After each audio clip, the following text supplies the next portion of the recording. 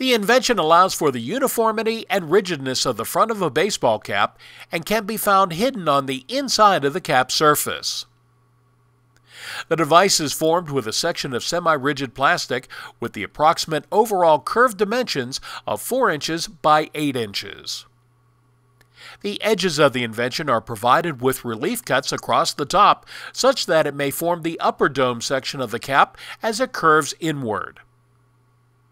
The lower edge of the invention is tucked on the inside of the cap rim such that it does not contact the user's head or skin at any time.